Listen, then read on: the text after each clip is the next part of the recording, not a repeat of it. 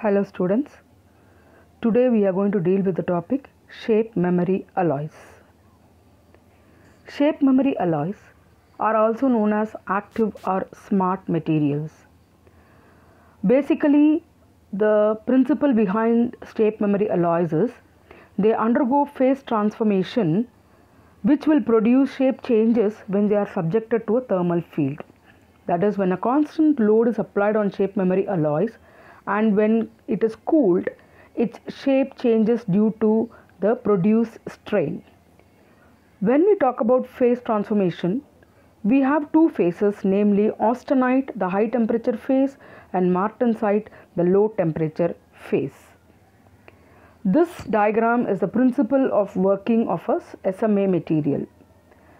That is, when you have an input stimulus, for example a stress, and when it is heated by, when the material is heated by current or magnetic field, the output, it gives a response which is a change in shape or it elongates.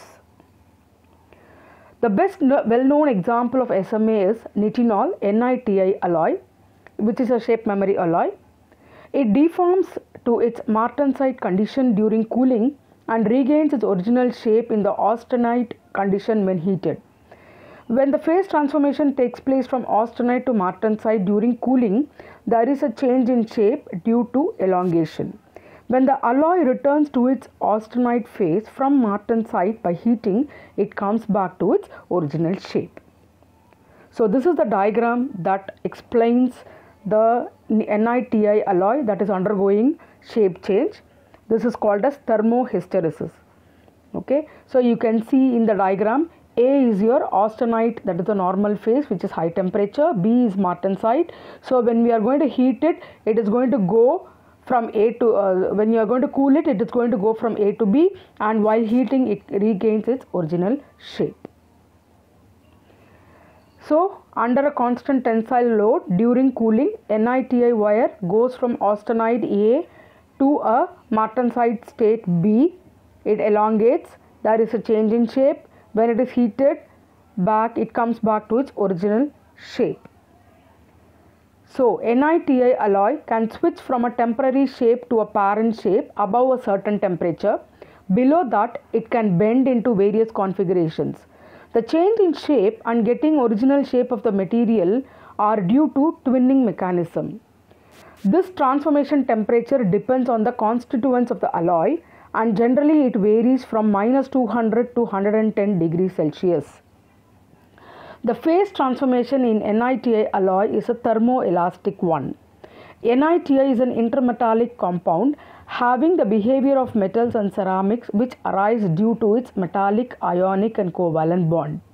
Other examples of SMA materials are copper zinc aluminum alloy, copper aluminum nickel alloy, nickel manganese gallium alloy, which is sensitive to magnetic field, so they are also called as magnetic shape memory alloys. Similarly, we can have some polymers that are shape memory in nature. For example, polyurethane is a shape memory polymer.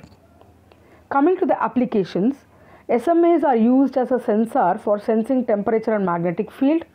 They are known to change their stiffness characteristics with a change in operating temperature. So this is used in vibrational control. Example, the most common one is a shrink wrap.